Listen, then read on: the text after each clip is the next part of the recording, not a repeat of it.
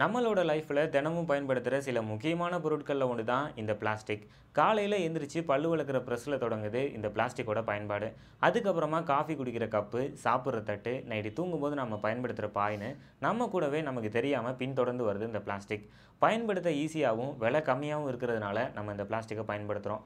ஆனால் ஒரு பிளாஸ்டிக் பேப்பரை நீங்கள் மண்ணிலையோ இல்லை தண்ணியிலையோ போட்டிங்க அப்படின்னா அது மக்கிறதுக்கு 1000 வருஷங்களுக்கு மேலாகும். இந்த பிளாஸ்டிக்கை முழுவதுமாக அழிச்சிடலாமா அப்படின்னு பார்த்தா கண்டிப்பாக அழிக்க முடியாது. ஆனால் இதை வந்துட்டு நம்ம குறைக்கலாம். எப்படி குறைக்கலாம் அப்படின்னு இந்த வீடியோவில் நம்ம பார்க்கலாம். Welcome to Ajith வீலாக்கர். பிளாஸ்டிக் அப்படின்னா தமிழில் நெகிழின்னு ஒரு பேர் இருக்குங்க. நெகிழினா என்னென்னு பார்த்தீங்கன்னா திரவ நிலையில் உள்ள ஒரு பொருள் திடநிலைக்கு மாறுறதை நெகிழி அப்படின்னு சொல்லுவாங்க. 1862ஆம் ஆண்டு அலெக்சாண்டர் பாரக்ஸ் என்பவர் தான் இந்த பிளாஸ்டிக்கை முதல் முறையாக செல்லுலோஸ் அப்படிங்கிற வேதிப்பொருள் மூலமாக கண்டுபிடிச்சாரு.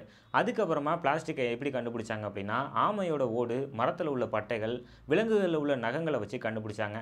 அதுக்கப்புறமா மறுபடியும் செல்லுலோஸுங்கிற வேதிப்பொருள் மூலமாக நிறைய அளவில் கண்டுபிடிக்க ஆரம்பித்தாங்க. இது அப்படியே ஒவ்வொரு நாடாக பறந்து இப்போது அதிக அளவில் பயன்படுத்தப்படுது. இந்தியா உலக அளவில் பிளாஸ்டிக்கோட பயன்பாட்டில் 3வது இடத்துல இருக்குது.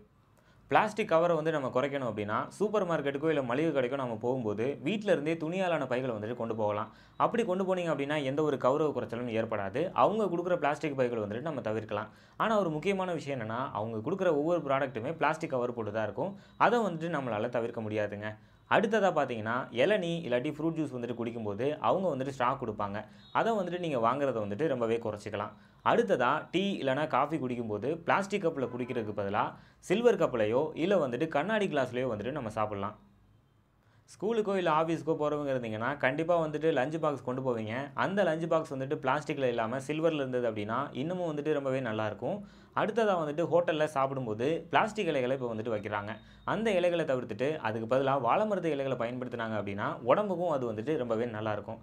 அடுத்ததாக பார்த்தீங்கன்னா வீட்டில் வந்துட்டு கடுகுக்கு ஒரு டப்பா, சீரகத்துக்கு ஒரு டப்பான்னு பிளாஸ்டிக்கில் ஒவ்வொரு டப்பாவாக வீடு ஃபுல்லாக அடுக்கி வச்சுருப்போம். அதை எல்லாத்தையுமே எடுத்துகிட்டு அதுக்கு பதிலாக கண்ணாடியிலையோ இல்லை வந்துட்டு சில்வர்லேயோ ஆன டப்பாவில் நீங்கள் கடுகையும் சீரகத்தையும் கொட்டி வச்சிங்க அப்படின்னா இன்னமும் வந்துட்டு உங்களுக்கு உடம்புக்கு நல்லதுங்க.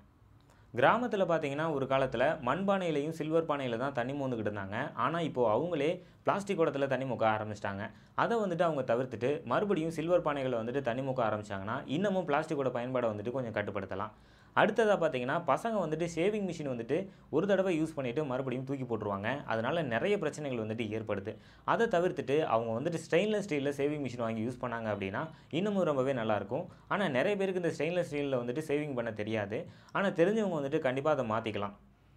நம்ம வீட்டில் சமைக்கிறதுக்கு பயன்படுத்துகிற கரண்டி, உட்காரத்துக்கு சேரு, தண்ணி குடிக்கிற ஜக்கு இது எல்லாத்தையுமே பிளாஸ்டிக்கில் இல்லாமல் ஸ்டீல்லையோ இல்லை மரத்தினாலான பொருட்களாலேயோ நம்ம வந்துட்டு பயன்படுத்தலாம். அதுக்கப்புறமா பார்த்தீங்கன்னா பிளாஸ்டிக் பைகளை உங்களால் தவிர்க்கவே முடியலை, கண்டிப்பாக தேவைப்படுது அப்படின்னா 40 மைக்ரானுக்கு மேலே உள்ள பிளாஸ்டிக் பைகளை வந்துட்டு நீங்கள் பயன்படுத்தலாம்.